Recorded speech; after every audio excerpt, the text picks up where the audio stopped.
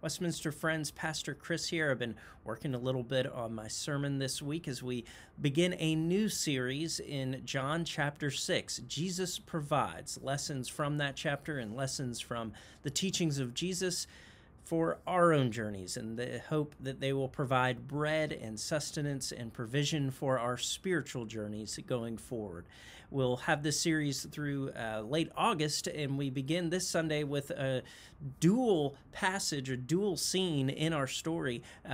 First, the feeding of the 5,000, and second, Jesus calming the sea. So this Sunday, in the spirit of calming and abundance and all the good that we think there, we'll hear two reflections, one on each story, and I will give both of those reflections.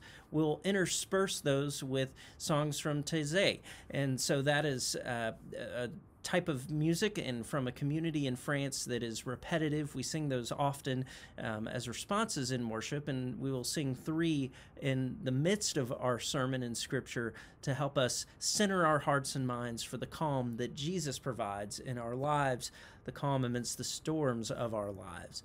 A lot of other things going on in the life of the church. I hope that you'll check out our eVine. If you're not on that list, reach out to the church office and ask to join that list so that we can communicate all the news going on every week with you.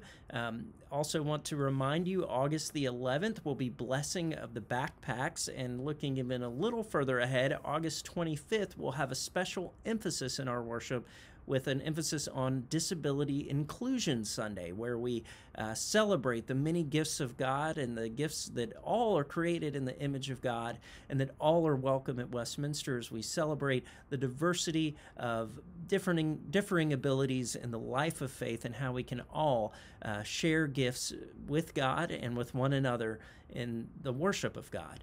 So those are a couple things going on in the life of the church. I want you to consider, as we've been talking about in church, consider inviting a friend to things like Blessing of the Backpacks and Disability Inclusion Sunday, as well as Kickoff Sunday coming up in mid-September. A lot of things in store for the fall. We'll share more as it nears.